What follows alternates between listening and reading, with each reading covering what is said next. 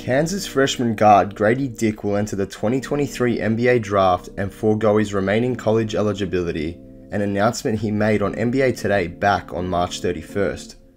So how does he project at the next level?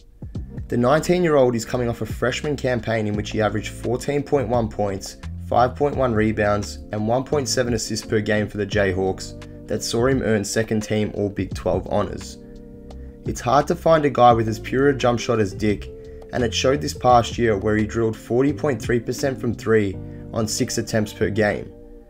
To couple with his elite shooting ability, he possesses the ideal size for a wing, standing at 6'8", 205 pounds, and has the frame to easily put on around 10 to 15 pounds of muscle.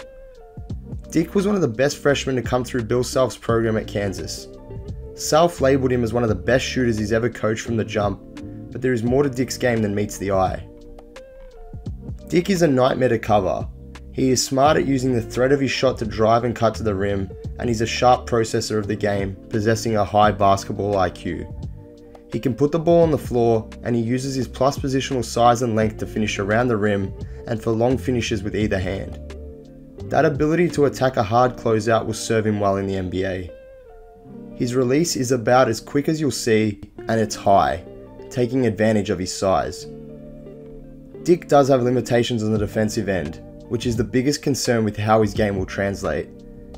College teams would try to pick on him, but part of that was because he was surrounded by really good defenders. He did get better as the season progressed at sliding his feet and holding his ground. He is shaky sometimes off the ball, but the tools are there. Ultimately, what will get him on the floor in the NBA is obviously his jump shot. His shooting has a chance to be elite, even at the NBA level.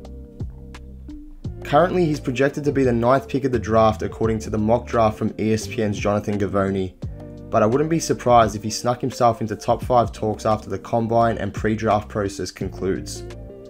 Let us know in the comments who your NBA comp for Gradey Dick is, and whether you think he's going to hit the ground running in the NBA. If you enjoyed this video, please make sure to give it a like and subscribe to the Bench Mob and help grow our community.